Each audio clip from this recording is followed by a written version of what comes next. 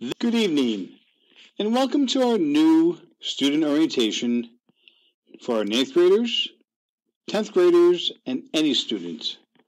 Our building will be open from 5:30 p.m. to 7:30 p.m., and we want you to join us in person. This Google slideshow takes the place of putting us all in an auditorium, unable to be socially distanced. Thank you for your understanding and your participation. This is your high school leadership team, consisting of principals by student alpha order, our director of counseling, youth development and leadership, and our coordinator for early college high school. We look forward to a great year. This is our high school counseling staff, an alpha breakdown by student and grade. In addition, we also bring your attention to Mrs. Renee Montroy, our new school social worker, and our RISE counselor, Mrs. Stephanie Hare. Our orientation agenda is focused on helping all learn the goals and direction of the high school, for you to get to know your administrators and counselors, and know the procedures and protocols for the opening. Our district vision is our long-range goal is to develop students. Our district vision is ESM, Central School District, will be an exemplary 21st century learning community whose graduates are prepared to excel in a complex, interconnected, changing world.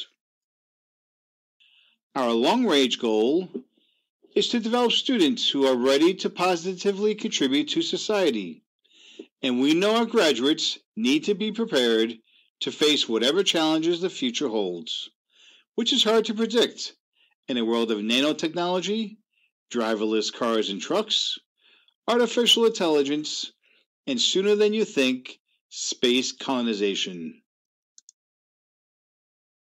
All students are taught how to apply the 7 habits of highly effective people to lead your life in a truly effective way.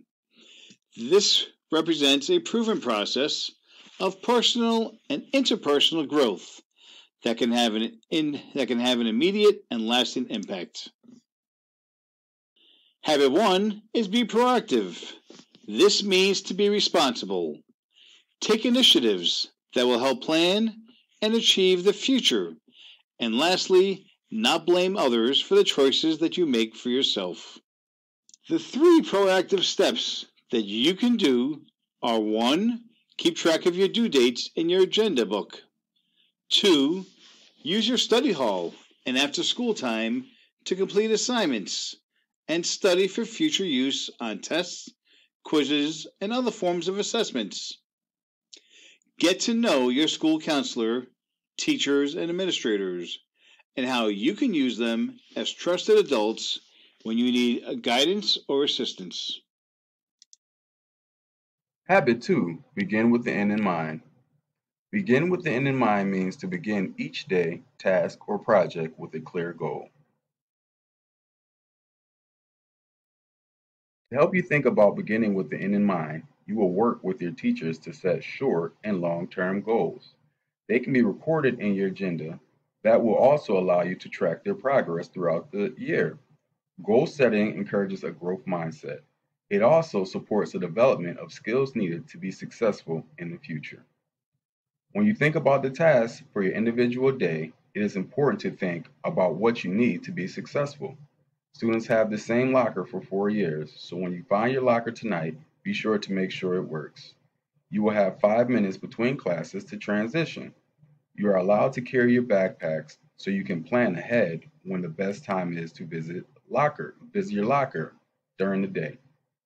Lastly, when you are thinking about your courses or any concerns you might want to discuss with a school counselor, be sure to make an appointment to meet with them. See the secretaries in the counseling department and make an appointment, or parents can call. Habit 3. Put first things first. Remember, attendance is very important, so it's important to commit to being in school every day on time. Our school day begins at 8:50. and your first class starts at 8:55. If you are late to school, you must sign into the welcome booth with an excuse. Late to school and/or class may result in consequences. As I mentioned before, you have 5 minutes to get between classes, and that is plenty of time to get where you need to be. With block scheduling, teachers will have high expectations about the amount of work completed in the time you have. There will be homework assignments that won't be due until the following class. That is 2 days later, so it's important to organize yourself to keep up on assignments. It is much easier to do the work along the way than to have to play catch up. Cell phones may not be used in the classrooms. Students will be assigned a Chromebook to use throughout the year. Students just think, how many times a day do you check your messages? How many times a day do you check social media? How many hours per day do you spend on the phone? Add these up. After a while, this will use up your academic learning time. Teachers will communicate the expectation that they have for where cell phones are stored during class, study hall, and in the library. Students will be able to use cell phones in halls and during lunch. Families are encouraged to use the office phone as a way to communicate. Parents, please call this office when needing to give a message to your child. Hi everyone, my name is Mrs. Trivison. Welcome to the high school. I'm going to talk to you today a little bit about think, win, win. And the important word here in Habit 4 is think. Think about all the choices you have before taking action. Consider the opportunities that are best for all. At the high school, we use pride behaviors every day in everything that we do.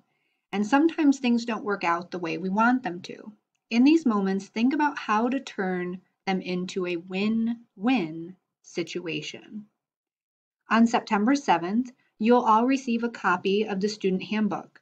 We encourage you to become familiar with the expectations here and in the ESM Central School District Code of Conduct, as they will guide your success at the high school.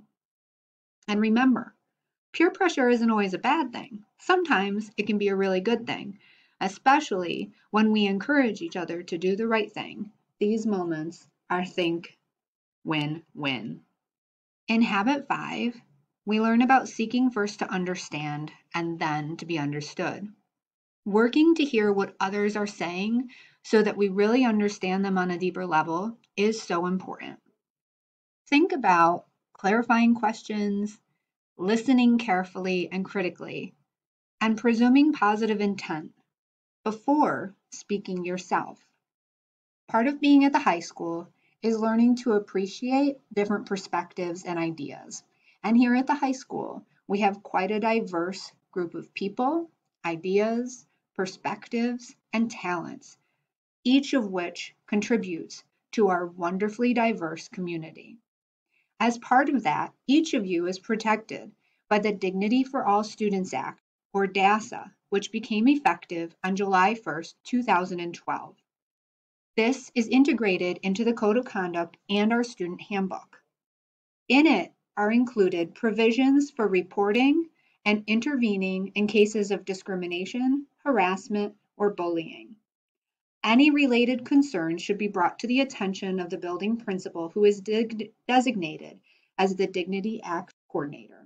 You may also come and speak to any trusted adult that you have in the high school so that they can then report this to the principal, Mr. Avellino. This is an important slide. Please take a moment to take a picture or to write down the cell phone number here, This is an important slide. Please take a moment to take a picture or to write down the cell phone number here so that you can enter it into your phone.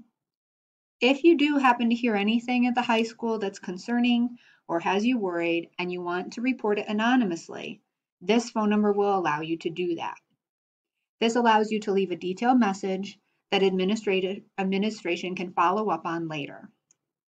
Students, we cannot stress enough that if you hear something from your peers, that someone is making a threat of any kind, please see myself, another administrator, a teacher, a counselor, or any trusted adult. Do not keep it to yourself or dismiss it because it doesn't sound real or you think that someone is joking. Always tell an adult and we will keep your name anonymous. You can use the Principal Talk text line to do this also, as we will not know who is sending us the information. When we synergize, we are thinking about the whole versus the individual. We value and appreciate others. We believe in the importance of diversity, equity, and inclusion. We work together for the good of the team. Working together helps us generate ideas that are even better than my ideas or your ideas. And we develop and support ideas that reflect teamwork, collaboration, and each student at the high school has an assigned school counselor.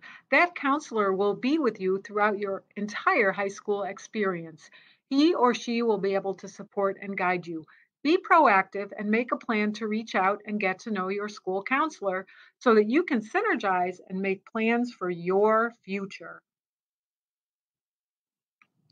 Parents and guardians also have an opportunity to synergize by joining our Parent Advisory Council, also known as PAC.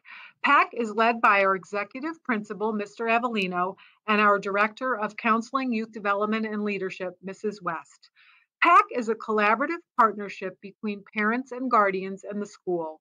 We know that when schools and families form authentic partnerships, they build strong connections that reinforce students' social and emotional development.